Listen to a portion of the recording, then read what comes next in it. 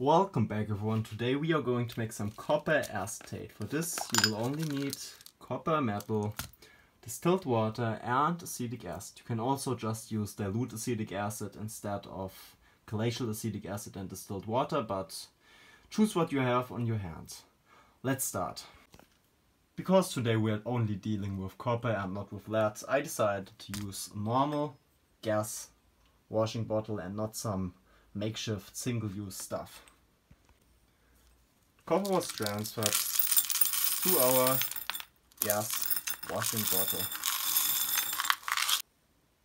Add in as much copper as you want. More copper is better because it increases the surface area. First, distilled water was added and this was followed by glacial acetic acid.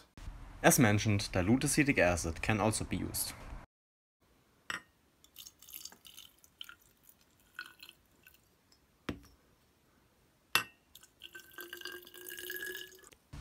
A more or less large amount of acetic acid was added.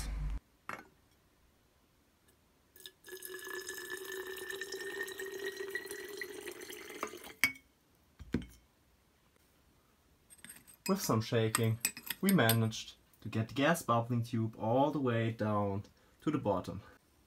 Because acetic acid doesn't really react with copper metal, you have to add oxygen or hydrogen peroxide.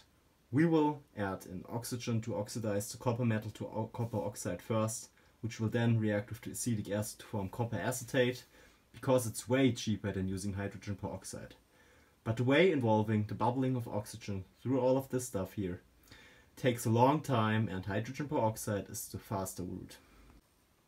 To accomplish this, we are going to use this aquarium pump used for bubbling oxygen into an aquarium. We simply attach this tube to here, to a gas bubbler, and this tube right here leads outside because we don't want to have the smell of acetic acid in this room.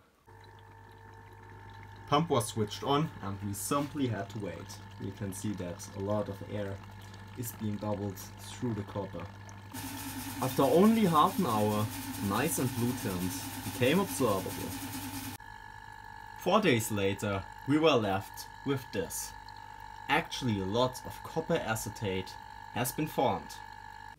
The apparatus was disassembled and it seemed like this top part has been stuck. This is because there's a really solid mass of copper and copper acetate that's clumped together, and I'll figure out a way to remove this top part.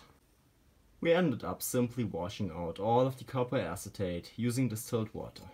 Afterwards, we cleaned the copper metal using hydrochloric acid and distilled water, because we do not need to throw this away and we can use this stuff for other experiments. The beaker was then taken outside and we boiled off most of the acetic acid and water. We actually ended up just boiling it down to 100 mils, around 100 milliliters, because copper acetate will decompose when it gets stored. Therefore we took it off the hot plate and we will put it into a desiccator. We first crashed out most of the copper acetate using a fridge, and this was followed by vacuum filtration.